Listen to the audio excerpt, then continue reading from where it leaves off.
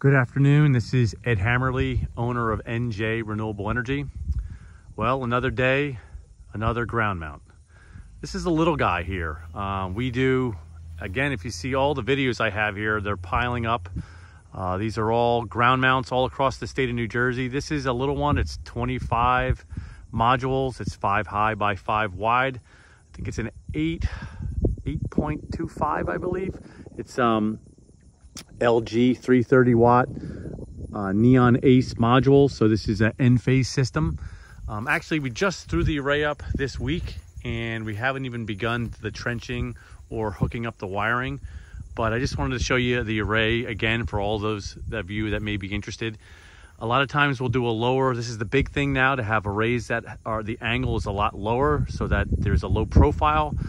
As I've mentioned 100 times, you'll lose a little bit of production, but we can throw a couple panels, a couple modules on there, we'll add, and we can make up for that loss. But in turn, you have a system that isn't easily seen. You can put a fence, some bushes, a tree, whatever. Some people don't care, while others are really concerned about it. In this particular case, the homeowner, this is 100% net zero.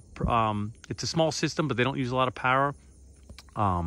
It, like I said, produces 100% of their power, but he wanted to make a little bit more, and he's not too concerned about being able to see it. So this is a 20-degree angle, so it's a little bit higher. I'd say the rear of the array is probably at tops maybe 7.5 feet high. You'll see underneath, again, there's no wiring just yet, but we have all the N-phase microinverters are already attached. They actually come this way. Super clean. I just like the looks of this. Nothing like clean wire management and inverters here. So not only do these produce a little bit more power if you have shading issues, which this doesn't, but if you have shading, N-phase is always the way to go.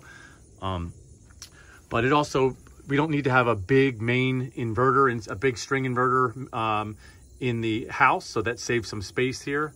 And each one of these panels operates completely on its own. So if there was shading or a leaf, or I mean, we could take a blanket. You could cover one panel and all the other ones will operate completely unaffected from the other.